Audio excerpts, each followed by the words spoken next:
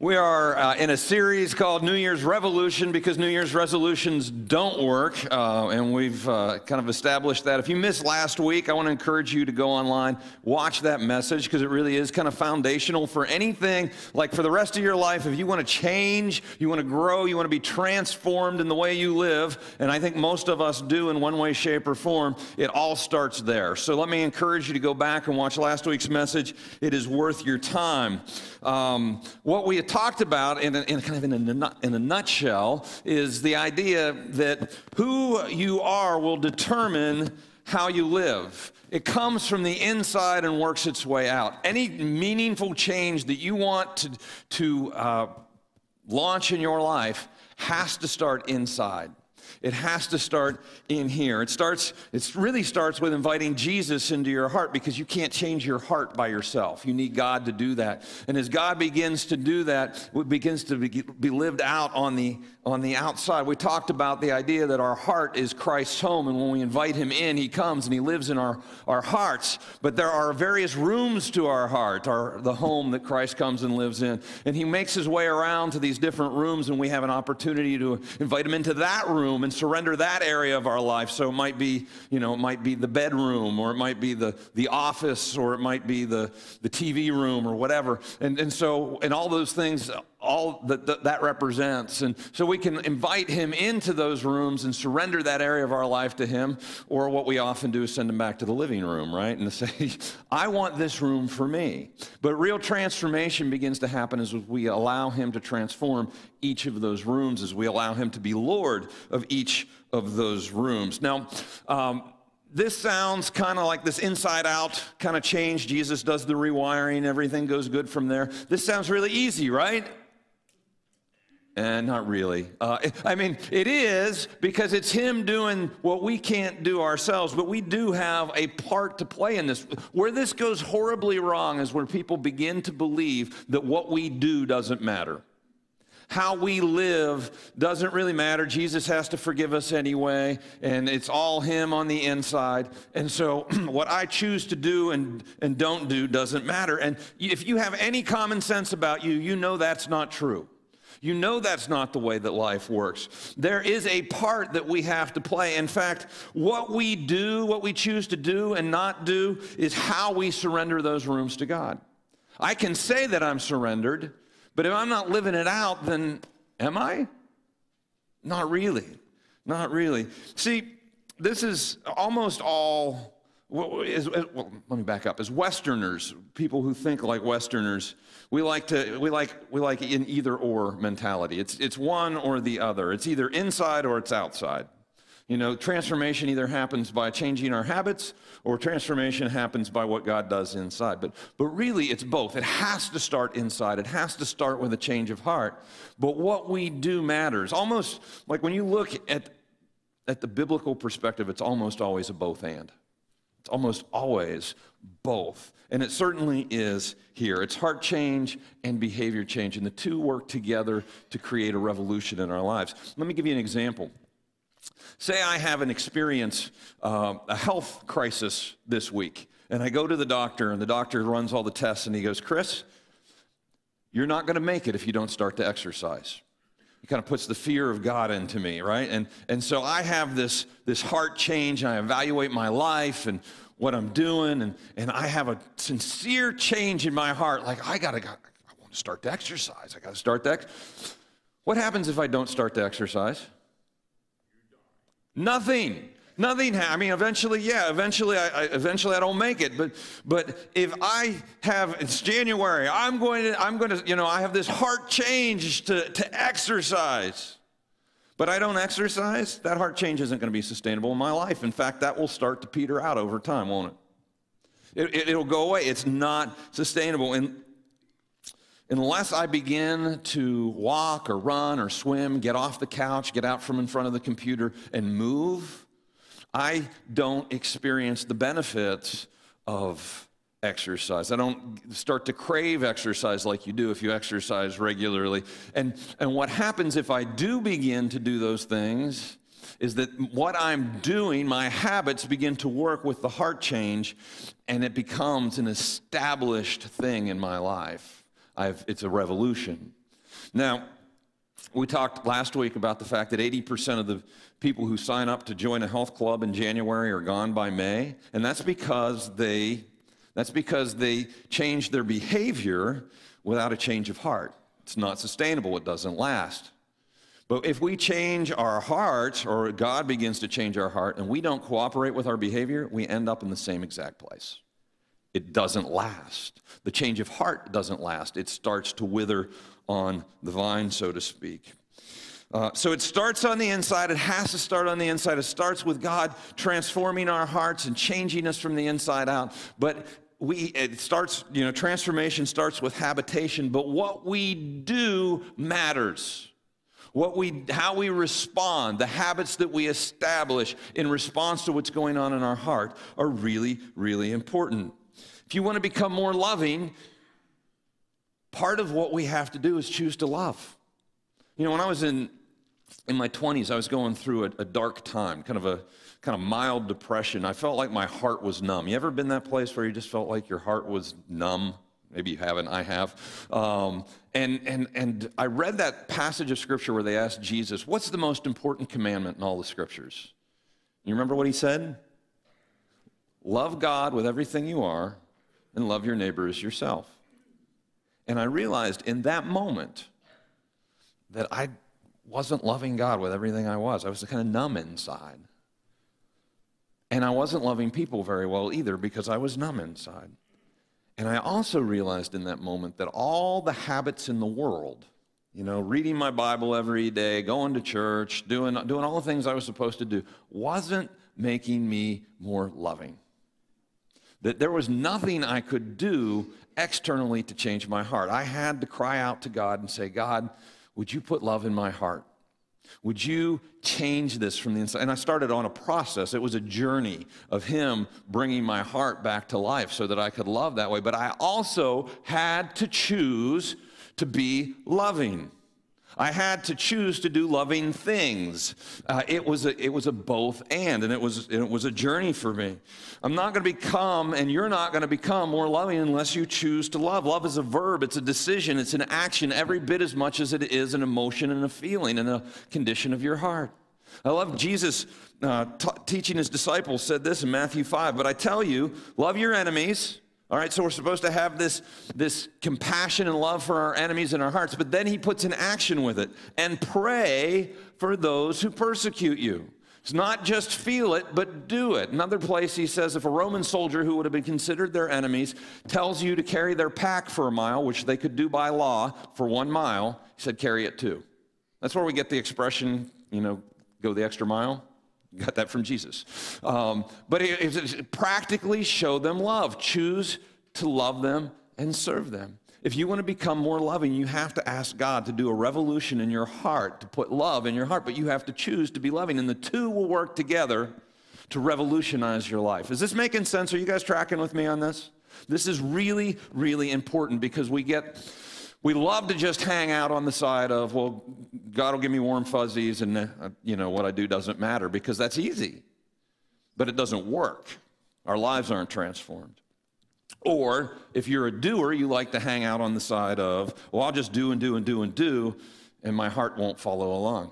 It's a both and. We have to work on the inside and the outside. And really, the inside work is the powerful work of God in our lives. What we do, though, is how we cooperate with God. It's how we surrender to God. If you want to be generous, ask for a generous heart, and then start the practice and the discipline of being generous. And the two will work together to revolutionize that part of your life. James chapter 2, verse 17, James is a half-brother of Jesus, and he said this, he said, faith by itself is not accomplished, if it is not accompanied by action, is dead. He's like, you can have all the belief you want, you can have in your life that you want, you can have all the heart change that you want, but if you're not doing what it is you believe, if you're not doing what it is that God is changing in your heart, it's dead. It's going to wither. It's not going to last. It's both and. Turn to your neighbor and say both and. Together, these two things create a personal revolution, a New Year revolution when it's January, I guess. So Jesus comes and lives in our hearts. It all begins there. It all begins with his presence inside of us. It's the only thing that can change your heart, is him. And he starts exploring. He starts exploring these different rooms. And today, Jesus is going to walk into the workshop. The workshop is that room in our life where we use our skills and talents and gifts, the things that he's given us, where we build things, where we make things happen, so to speak. And you have a choice. Does Jesus get this room? Does he get to be Lord of this room? Are you going to surrender this room of your skills and talents and gifts to him, or are you going to send him back to the living room? Now, God gives you skills and talents and gifts for three reasons. He gives you them for your enjoyment. He gives them to you for your enjoyment. You know, God wants you to enjoy life. He wants you to enjoy hobbies. We call these hobbies. If you love to cook, or if you love computers, or if you love music, he wants you to enjoy that. He wants that to bring fulfillment to your life. It's a good thing. That's one of the reasons he gave you the gifts and talents and skills that he gave you. The second reason is for your employment, so that you can make a living and feed your family and pay the bills and all of that. And he's given you gifts and talents and skills so that you can be productive part of society and you can provide for your family. And that's a good thing too. But there's a third reason that he gave you the gifts and talents and skills that he's given you. And if you're only spending your gifts and talents and skills on the first two, you're missing out. It's an incomplete picture. And that third reason is for his deployment. His deployment. Your ministry, the thing that he's created you to do to have an impact in this world, to make a difference for his kingdom. And every one of us, if you're a follower of Jesus, has a ministry, whether you know it or not. And you might not even have a picture in your mind of what that possibly could be, but you have one. He gave you purpose. He gave you talents. He gave you gifts. And if you're not spending at least part of that on his work, on his kingdom, you're missing out on the most fulfilling thing there is in life. The greatest satisfaction that you will find in this world is using what God has given you to serve him and to serve others. You know, I talk to people all the time, people, wildly successful people, wildly unsuccessful people. I talk to people from, financially prosperous to not prosperous at all, everything in between. But here is what I find consistently, and it doesn't matter what they do, how much they make, or any of that. When I talk to people who are not using their lives to serve God in some way, shape, or form, the purpose conversation always bubbles to the top. Like, I got all this, look at all I've got, look at all the success I've had, but what does it mean? What does it mean? Like, there's no purpose. And that's because the purpose that we were made for is serving God and serving other people. And if we're not doing that, then you're missing out. And the reason he gave you some of the gifts and talents that you have is so that you could use those and to be fruitful in his kingdom and be a part of what he's doing. The single greatest impact you will have in this world will be in partnership with God. The single greatest impact you will have will be in partnership with God. People talk all the time about the kind of the buzzword today is I want to contribute, I want to make a difference, I want to have an impact with my life. The single greatest impact you will have in this world will be in partnership with God. Period. Through the church, working with a team of people empowered by God, outrageously loving the world around us, helping them to find and follow God. We were all created for this.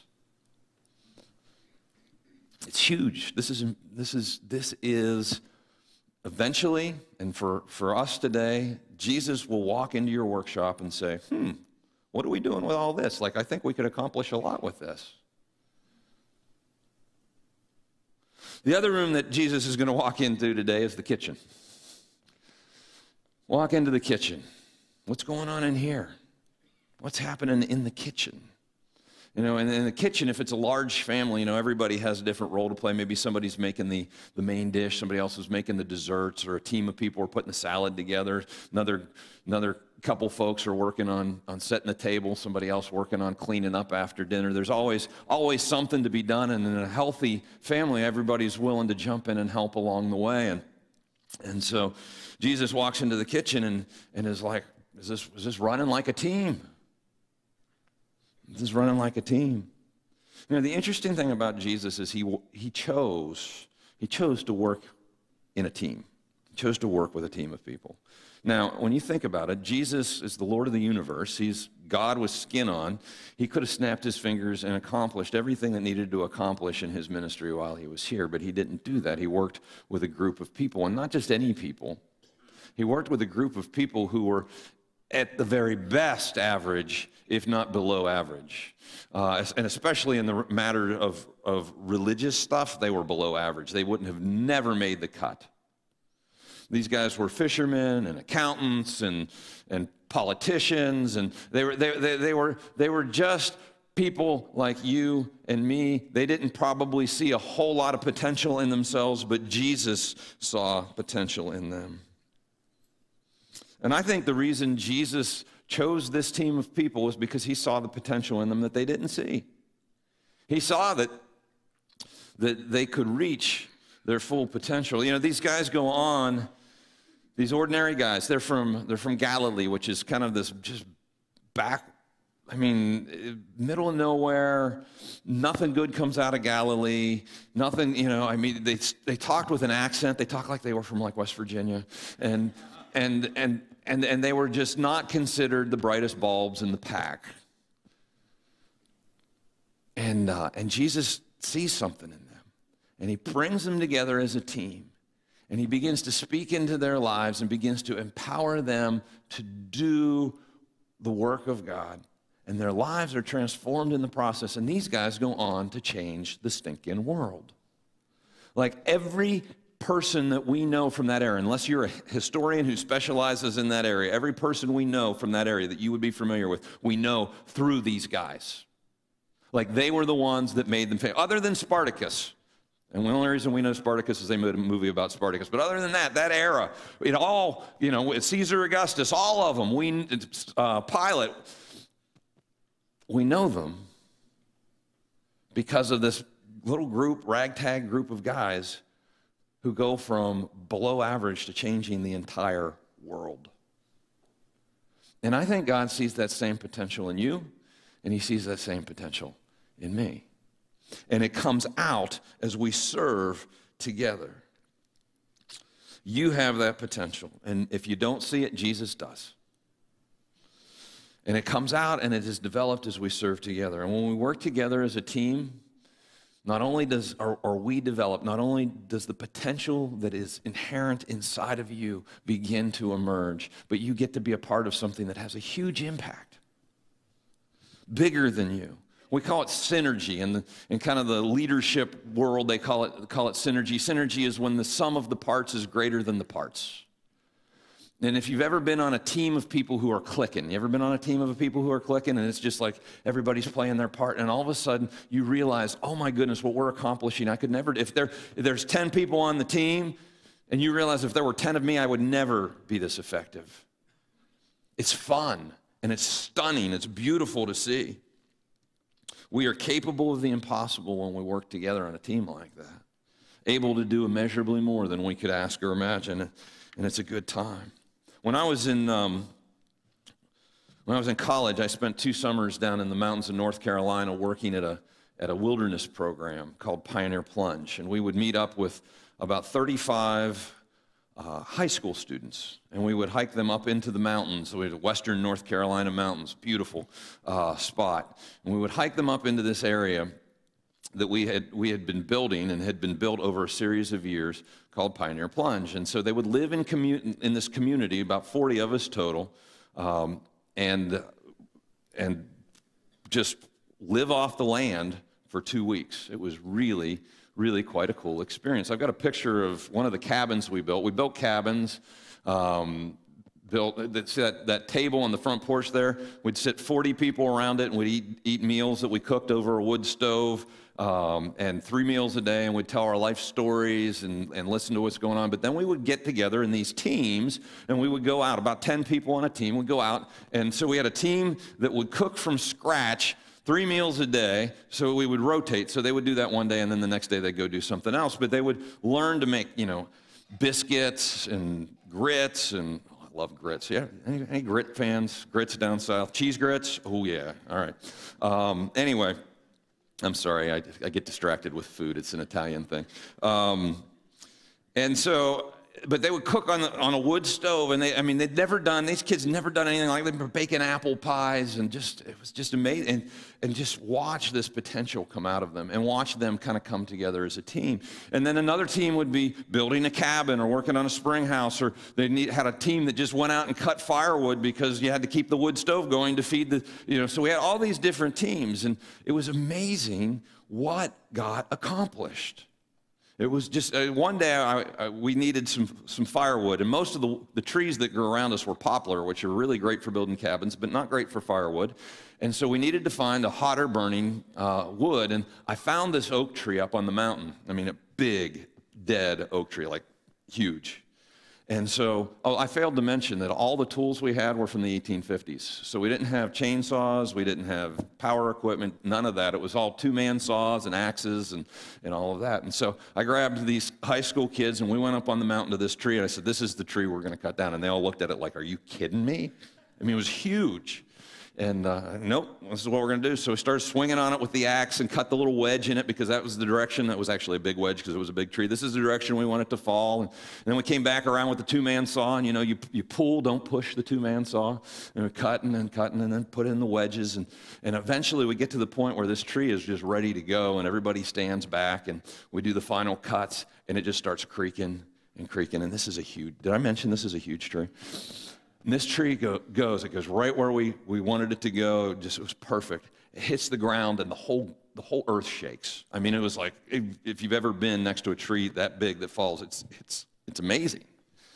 And they're like, woo, we did it. And we did. It was a huge accomplishment. And then it began to settle in that now we have to figure out how to get this tree back to camp, because we're up on the mountain.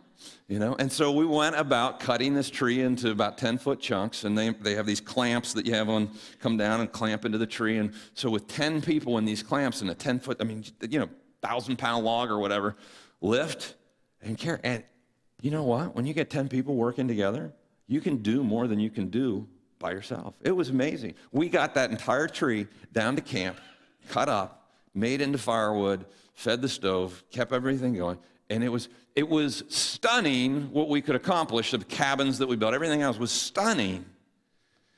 It was awesome to be a part of, because, again, people were discovering things about themselves. And that was probably the most profound part of the entire experience, is not what we got done, as neat as that was, but what happened in the lives of the people who were doing it. It was transformative for them. We became a family. We laughed, we cried, we experienced victories, we shared our stories. We walked through failures together. We did some things that didn't work. It was absolutely powerful. And that's the power of serving together with a team of people. And guys, that's a picture of what the church is supposed to be. Teams of people serving together, accomplishing the impossible, transforming people's lives.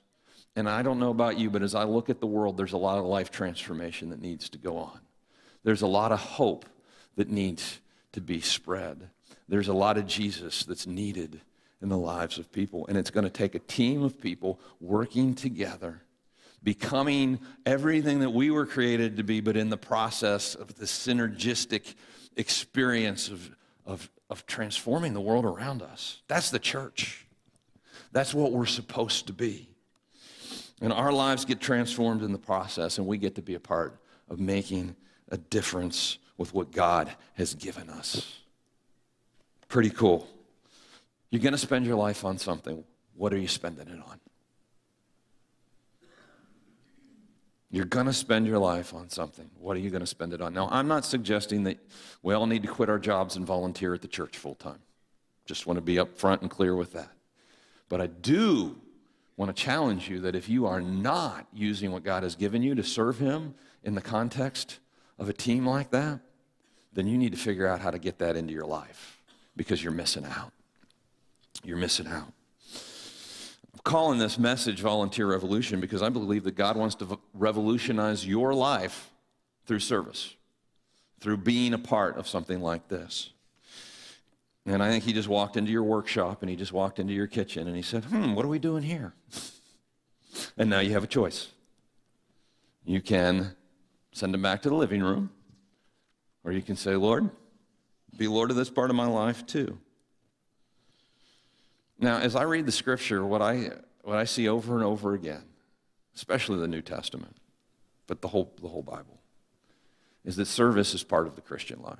Like, this is not one of those optional things like, oh, that's a module I'll add someday. No, like, there's no such thing as a non-serving Christian. We are servants. Saved people serve people. That's what we do. That's who we are. And I wouldn't serve you well as your pastor if I didn't mention that there is an accountability side of this too. I love talking about the synergistic side. I love talking about the potential side. I love talking about having an impact. I love all that stuff, and all of it is true. All of it is what we were made for, and it's awesome. But Jesus was also very clear that there is an accountability for what we do with what we've been given. Matthew 25, verse 14, he says this. He uses this story to illustrate this exact point. He says, again, it will be like a man going on a journey who called his servants and entrusted his wealth to them. To one he gave 5 bags of gold, to another 2 bags, and to another 1 bag, each according to his ability. Then he went on his journey. The man who had received the 5 bags of gold went at once and put his money to work and gained 5 more bags. So this guy got 5 bags, and he took it, and he invested it, and he used it to be fruitful for his master. He gained 5 more bags. The next guy said, so also the one who had 2 bags of gold gained 2 more. So he did the same thing. Now, one thing I want to point out at this point is everybody got a different number of gold coins, which is a metaphor for what God has given us, which he has given us our time, our talents, our gifts, our treasure, all of that. What are you doing with it? We all have different amounts. It doesn't matter what you've got. What it matters is what you're doing with what you've been given. You ever meet somebody who can just do anything? I hate those guys. They'll go out and build their garage and then or build a house, and while they're doing that, they're running a business, and then they're playing music on the weekends. And I'm like, how do you do that? But it doesn't matter how many talents. Maybe you have 1 talent. It doesn't matter. What are you doing with the talent you've been given? And are you being fruitful for God? This is the question. Verse 18 says, but the man who had received 1 bag went off and dug a hole in the ground, and he hid his master's money. This guy took what God had given him and he buried it.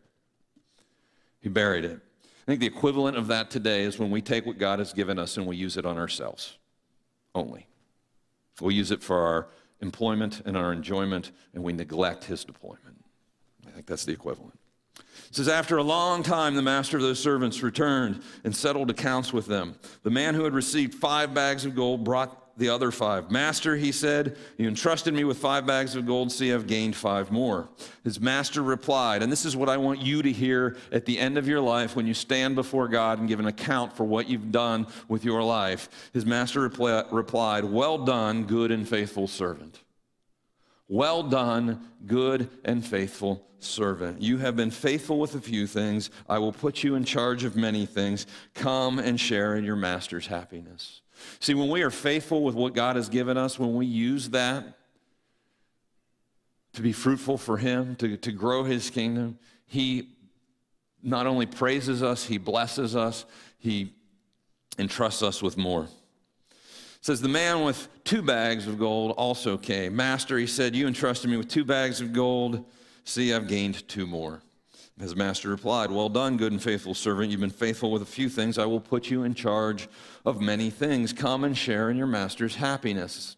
It doesn't matter that he only brought 2 bags and the other guy brought 5. It's what we do with what we got. Then Then the man who had received 1 bag of gold came. Master, he said, I knew that you are a hard man, harvesting where you've not sown and gathering where you've not scattered seed. So I was afraid, and I went out and hid your gold in the ground. This guy's just making excuses. He's just making excuses.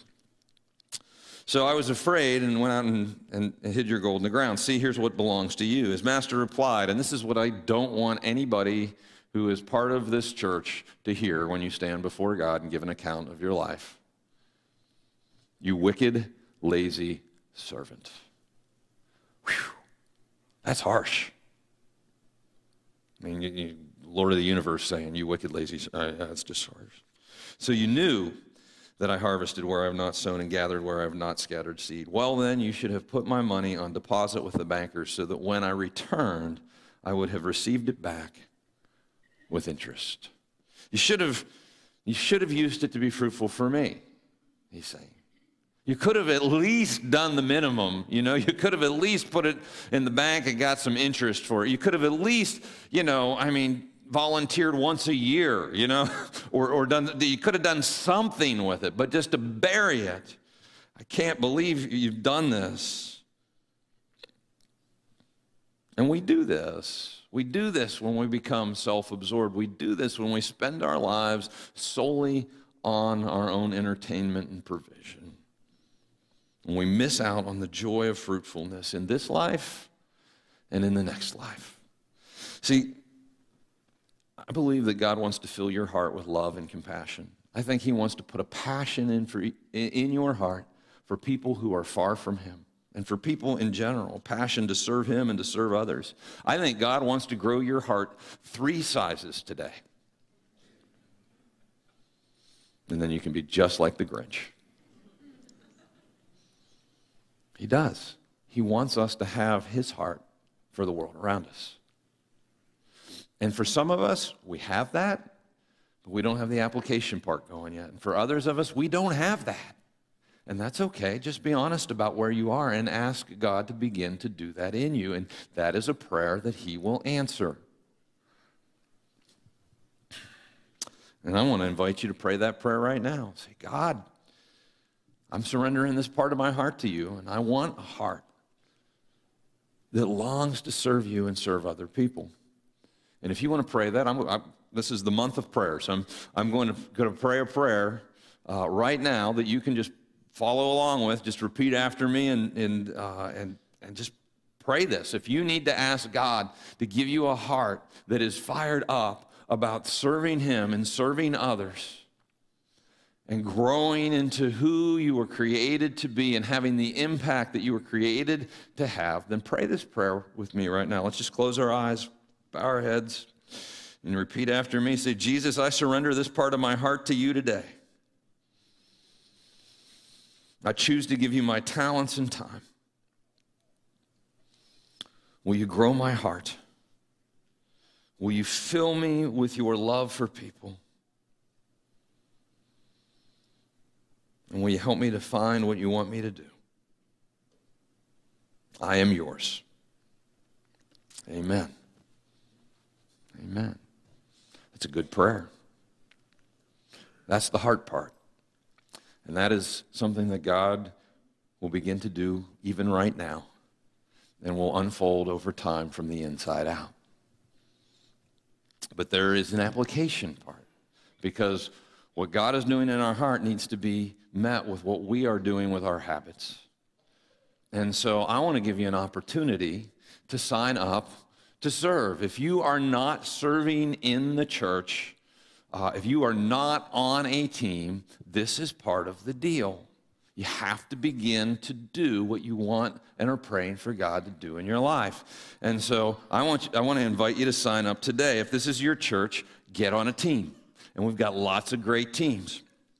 And make a difference with what God has given you. Now, I know there are some of us that are saying, I'm just too busy to serve. I don't have time to serve. If you're too busy to serve, you're too busy. Like, it's time to step back and evaluate life and go, because I guarantee there are many other things in your life that are out of balance besides this. It's time to step back and evaluate that. Restructure things maybe. I'm going to have the ushers come up the aisles now, and they're going to hand out these cards. It says, I'm ready to serve, or I'm ready to volunteer. And on the back, there's a place where you can just put some quick contact information, and that we've got several things that you can sign up for real quick and begin to serve and be a part of what's going on here. Let me also say up front, this isn't a lifetime sentence. You're not signing up for you're signing up with God for the rest of your life to serve Him, but you're not signing up to be part of any one of these ministries for the rest of your life. It's an explorative process, but these are some great places to start. These aren't the only places you can serve in the church, but these are great starting points to begin to make friends, work on a team, discover where your gifts lie, and to start bringing that potential out and have an impact in the process. And so I'm going to go over these real quick, and I want to invite you to check off one or two. Please don't check off all of them, okay? Because you can't do all of them. Pick your top one or two, or if it's just one, that's great. And if you're already serving here at the church, you don't have to fill this out, all right? That's just more paperwork. But if you're not already serving here at the church, then I really want to encourage you to do that. So the first team is our tech and media team. These guys run the projectors that you see going on, the lighting, the sound, the graphics, all of that. They build the foundation for the delivery of the message and the music and run that, a world-class operation. Are really doing a phenomenal job. If you have computer skills, if you have graphics skills, if you have a theater background, anything like that, this would be a great place to serve. If you check that off, this is high impact. It makes a huge difference, and Ben will follow up with you. Our music arts team, we have a bunch of closet musicians in the church. You're hiding. Stop it. God's given you gifts for a reason, and so if you have musical gifts, if you play an instrument, if you sing, of course we have the American Idol effect as well too. So we all know that there are people who think they can sing who can't really sing. I don't know if that's you or not, but we'll have to discern that. But at any rate, at least put yourself out there a little bit. Say, oh, I'll give this a try, because there are more musicians and there are more vocalists in this church than are currently serving, and you are needed. You're needed. First impressions team. Love this team. These are the people that meet you at the front door, that hand you the program on the way in, that help new folks find where the children's ministry is. They're the folks that handed out these cards. There are ushers. They serve in various ways throughout the church, but they make sure that when you walk in the door, that you are welcomed, that the cafe as well. They make the coffee downstairs and make sure people get welcomed that way. Now, why do we do that? Anybody know? You have no idea. Because this is so huge. Because when people walk into an environment where they are welcomed and where they are loved, guards go down. And when people come to church for the first time, guards are up. But when guards go down, they're able to hear the message. They're able to respond to God. And one of the comments we get over and over and over again from first-time guests is, I felt so welcomed. It was so warm. It was like walking home. Well, that's intentional. There's a team of people who are out to make that happen. And if you have a big smile and a great handshake or the gift of hospitality, then this is a great place to serve, and it's high impact. And so check that off. Mindy will follow up with you this week. Our 180 student ministry. This is middle school and high school students. Guys, we have a generation of kids growing up a lot without fathers in the home or fathers active in their lives. A lot of brokenness. And they're just dying for some adults who will love them where they are, who will be a stable force in their life, will be able to point them towards Jesus and help them grow. And if you want to have a ministry that can have an impact that will ripple through the generations, this is a vital place. The student ministry, 180. I encourage you, check that off, and Orrin will follow up with you and let you know what's involved and help you find a place to serve. Grow group leaders, the next one.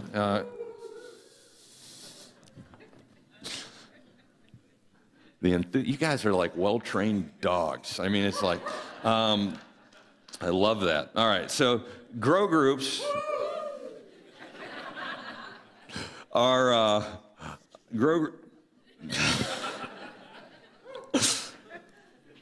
groups. Jesus walked around with a group of 12 people. He had a small group. He had a large group, but he had a small group. And it's in those small, even when I was at Pioneer Plunge, we had those small groups, those small teams. In that small group environment that things get real, and that life and spiritual growth happens, maturity and all of that. And so we try and recreate that with our grow groups. And you're right, thanks. And so maybe you have the skills to facilitate a group, ask some questions, care for a group of people, kind of get things organized, and you could be a grow group leader. If that's you, I want to encourage you, mark that off. We have grow groups starting here in 3 weeks or something like that, and we'll train you how to do that. We'll get you the resources you need to win, but create a place where people in the church can gather, or people in your life can gather and study the Bible and pray and grow and become more like Christ. Powerful power. This is central to who we are as a church. Maybe you don't feel like you could do that, but you have a home that you could gather 10 or 15 people, then you could host a group potentially. And so mark that off. Just mark that off, same box off, the grow group leader, and we will try and hook you up with somebody who can help lead. Okay? And he kind of get you together, but this is a huge place to serve in the church, and you will grow, and the people you're with will grow. Adventure Kids, this is our children's ministry. Our children's ministry is awesome. This is babies all the way up through the 5th grade. We've got people back there holding babies and praying over them. We've got people teaching the little kids about Jesus on their level. There are all types of opportunities to serve in children's ministry, not just teaching. You can do technology, you can do administrative. We've got people who come in the middle of the week and prep the curriculum so the teachers are ready to go. There are a variety of ways to be involved, but this is a great place to serve. And again, this is the next generation. They are coming up quick. One thing I have learned in my short years here on earth is that life goes fast, and these kids will be leading this church in the blink of an eye. And they need people now who will love them and teach them about Jesus on their level. It's a great way to make a difference. And the last one on our list is Connections. And Connections is simply a team of people who help people who are new to the church, who are not involved in the church, take their next steps in the life of the church and their next steps in relationship with Christ. So they organize the membership course and baptism and child dedication, and they follow up with new folks or people who pray to receive Christ and help them get started and find their way into Alpha and different things, so that they don't just have a one-time experience here, but their lives are transformed over time. This is a really powerful ministry. And if you sign up for that one, if that's what you have a heart to do that, you got some skills, organizational skills, some people skills, whatever, mark that off. Kelly will follow up with you. And if there's something that you're like, this is burning inside of me, but I don't see it on the list, just write it on the front. We'll talk. Okay? But these are really easy places to start. It may or may not be the place that you end up serving long term, but at least it gets you started.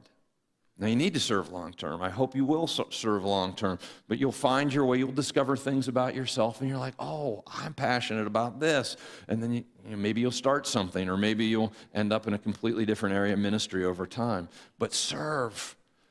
This is part of what you were made for. And again, don't quit your job, but use what God has given you to make a difference for Him. This needs to be part of your life. And as you pray and as you continue to ask God to transform you from the inside out, and as you, in faith, step out and begin to do what you're asking God to do, the two will work together to create a transformational revolution in your life. Let's pray. Lord, thank you that you made us with purpose. God, that you've created us to have an impact with our lives. And Lord, thank you for wiring things up such that as we do that, as we step in, as we enthusiastically bring what you've given us, God, that you develop us, that you bring our hearts to life, that you pull out the potential that is within us, God, and that we get to experience the thrill of synergy and friendships and community. Lord, I pray that you would do that in this place, in this church, and in our lives. In Jesus' name, amen.